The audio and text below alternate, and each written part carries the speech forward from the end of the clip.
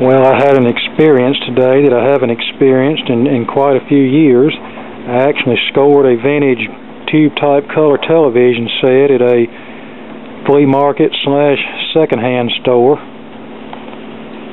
A friend of mine that works out of town spotted a flea market in the vicinity of where he works, so we made the 60-mile drive today, and amongst all the black plastic crap sets was this mid-60s RCA color console. I don't know what chassis in it yet. I haven't removed the back, haven't done anything. I asked the guy what he wanted for it, and he said $20, and I said, well, that's a little steep, you know. I said, one this old, I don't know what I'm going to have to do to it, or if I can even fix it at all. So I offered him 10, and he said, it's yours. It's an RCA Victor New Vista color. Needs a channel knob. It has controls, I guess, for the brightness and horizontal and vertical hold under here. Here's the back of the set. The model tag is missing, so don't know what model it is. And when I found it, it had a modern boombox style power cord hanging off of it, and I just pulled that off and left it behind. I can tell somebody's been in here. So let's pull the back off and see what we're up against.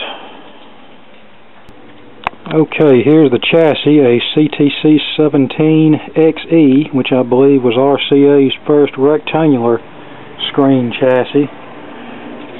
And I found this warranty card where the picture tube was replaced with an RCA Colorama in 1969. And I could tell that when I actually bought the set, because there's a little bit of gaposis between the face of the CRT and the mask from where they didn't seat it properly. So I think right now we will test the CRT and see what kind of shape it's in before we continue. Okay, we have the B&K 470 CRT tester connected, and let's see what we've got. Heater to cathode short, good. G1 to cathode short, good. Set our cutoff to 50 volts, that's good. Or set our G1 voltage, excuse me. Now G2 cutoff, red.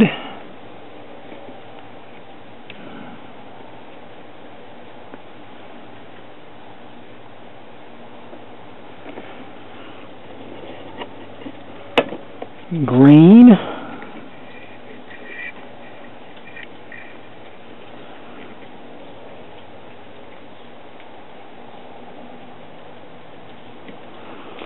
And blue.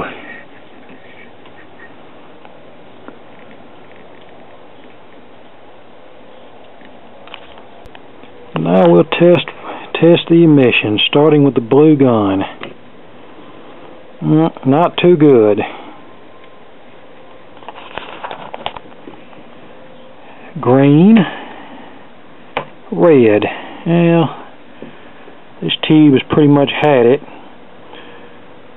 So just for the heck of it, I'm going to let it cook at about 8 volts for a little while and see how it does. And if that doesn't work, I'll do a rejuvenation procedure.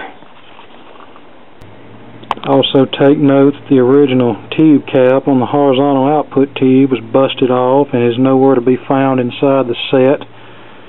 And while we're waiting on the CRT to cook, let's have a look at the flyback transformer and see what it looks like. There's the flyback transformer. There is some wax drippage down in the bottom, which may or may not be a sign of trouble. And I can feel the back side of the tire has a big hole in it, so that could be a sign of trouble. Yeah, look at this crusty mess where it burned. So yeah, this set may need a new flyback transformer, but we'll know more about that once we power it up. Okay, cooking it helped a little bit, but really not that much, so I'll tell you what, let's do. Let's try to rejuvenate it and see what happens.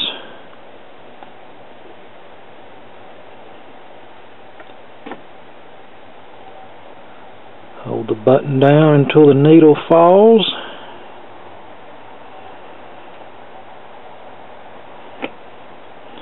I really don't think this tube's in good shape, because if that cathode was very strong, that needle would have stayed up a long time.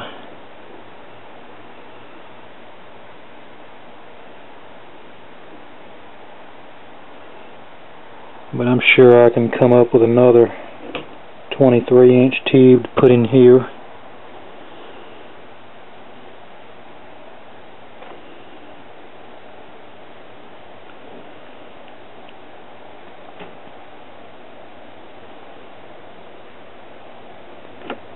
Okay, let's see what that did. Okay, that helped a good bit. Red, green, blue. Now it should stay up long enough for me to get the rest of the chassis going. Oh yes, and from the same place I got this little 10-inch GE television from 1983. This is what I call the unofficial porta-color 3 set. There was the original tube porta-color, then there was briefly a porta-color 2 solid state set in the early 70s that was a problem child, so they went back to producing the old tube porta-color up until at least 78, and then around 78 this series of TV came along, which was a solid state set and was made up through the mid-80s. And it was also rumored that tube type portacolors were made up until at least 1980. This one's an 83 model, uses, I believe, the AB chassis. I hadn't even plugged it up. Let's fire it up and see if it smokes or comes to life. And it's dead as a doornail. Okay, well that'll be a project for another day.